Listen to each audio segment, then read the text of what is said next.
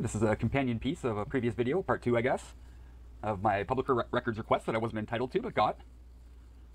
And I asked for all nonprofit, not-for-profit, NGO, or commercial corporate entities that have donated to the Lawrence County Sheriff's Department in the previous CY. And there was one donation. The community loves them so much that one corporate entity was willing to donate.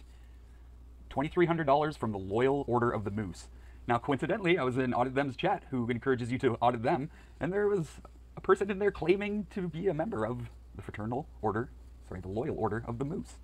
And he was not happy with the things that I was saying about the Moose men that I learned on Wikipedia, of all places.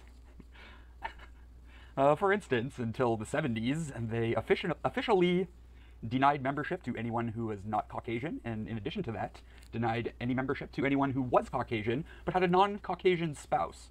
Yeah, totally not racist at all. Moreover, interestingly, the Supreme Court upheld their racist beliefs and said they don't have to include members that aren't Caucasian. It's their right. It's a private entity. It's their right. Never mind that it has roots in theology. And let's look at this ritual here. Let the children come unto me and forbid them not, for such is the kingdom of heaven? Really? And while the men are saying, let them come unto me, the little kids are kneeling. Yeah, totally not evil or weird or CP-ish at all. Nope, not at all. He also said that they don't take an oath, which I'll now read parts of. In the presence of the Supreme Being and those gathered here, I pledge. Well, what is an oath? A solemn promise, often invoking divine witness. Have we seen that? Is this an oath or a pledge?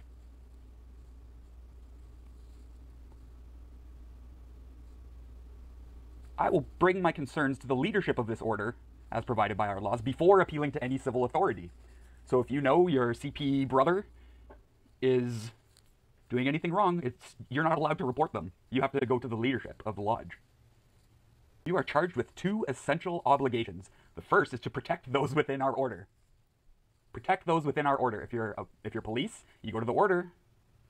You protect the other members of the order, even if you've sworn an oath to the Constitution, because this oath is until death. The Order of the Moose oath is until death. You stop becoming a cop, you don't need to uphold your oath anymore. You stop becoming a cop, you're still a moose man. You still have the kids kneeling when you want them to come before you. This includes your fellow members, your families, and your fraternity itself.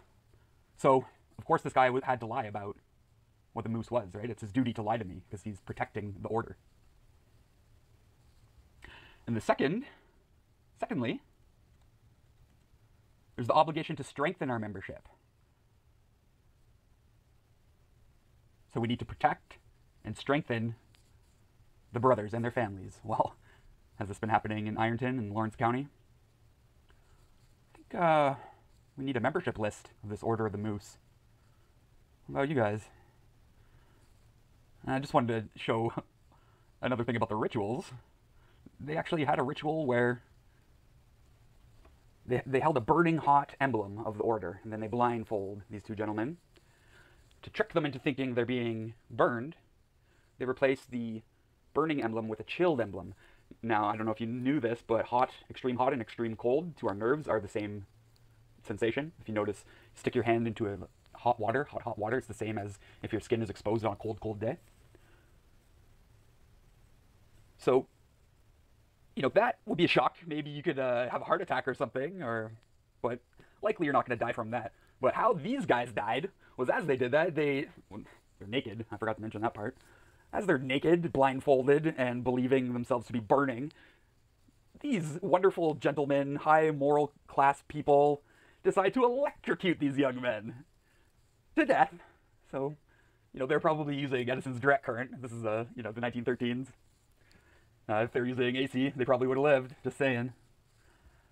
But the saddest thing about this is this moose man that I was talking to, allegedly moose man, creates content with police interactions. He's a member of the freedom movement.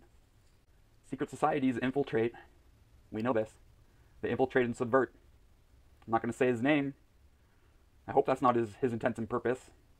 It was very obvious in the conversation that this person has no concept of higher order thinking or higher consciousness.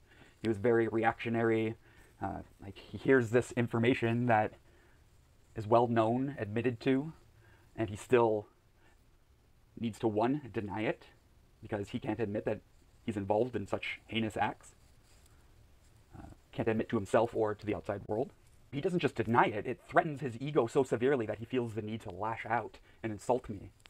And he was like, oh yeah, do you even have a job? Blah, blah, blah, blah, blah, blah. I'm insecure. I need to project my insecurities. So sad.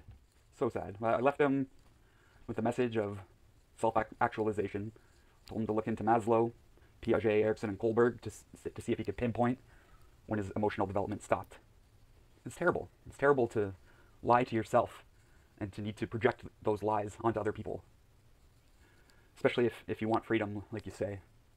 But he took the oath. He took the oath to the moose. He's a moose man, and you can't really expect anything more from him. Imagine what he had to go through to get to that point. Just like all the bootlickers, just like all the moose men. All the Catholic priests, the CPs, all of them. What did they have to go through to get to where they are, to be able to justify what they do and what they say? Bad things happened, that's what.